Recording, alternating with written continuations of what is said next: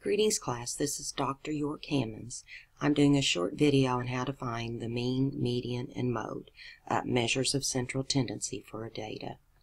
I'm looking at exercise 7 at the end of chapter 12, section 2. If you click on the icon and open in Excel, and then open the file, you will get an Excel file. And I'm going to make this a little smaller so you can see it a little better. There's the data. Now you see this yellow bar. We must click Enable Editing in order to find the mean, the median, and the mode. So when you're working these, please be sure to type in the value that you're finding. For example, the mean.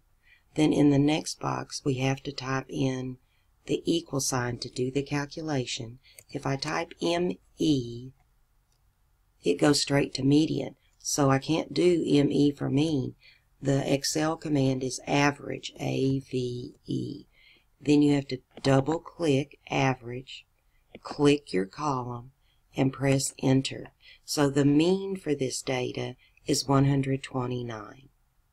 Then if I want to find the median, I click in the next cell over, type the equal sign, and this time when I do ME, I do want the median, and I want it for column A. And I press enter, and it says the median is 128. Now if I click mode, if I want to find the mode, just a single mode, I click equal, type MO, and you see that there's multiple mode or single mode.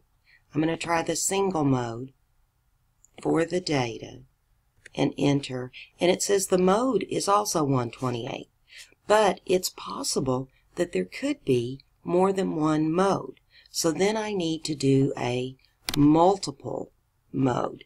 I need to check and see if I have multiple modes. Now I'm going to move H over a little bit. I'm going to enlarge it so that the whole word multiple mode fits. Now if you have multiple modes, you need to select a sequence of cells. So I'm going to click and drag and select several cells. Now I'm not going to click again. Do not click again. Just immediately type the equal sign, and you'll notice that all of your cells are still shaded. Start typing M and O, and this time I want multiple mode. I still want the data from column A, but I'm going to hit Shift and 0 to close off those parentheses. And the important part here is that you don't just press enter.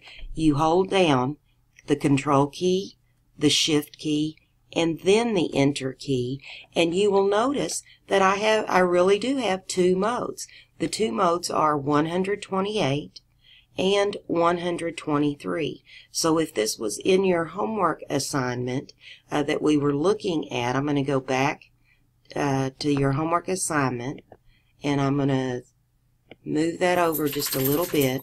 The first thing it asked for was the mean, 129. So I'm going to check that. It says great, nice work.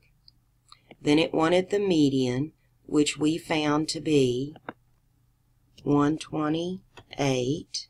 So I'm going to check that answer. It says good job. Now it wants to find the modes.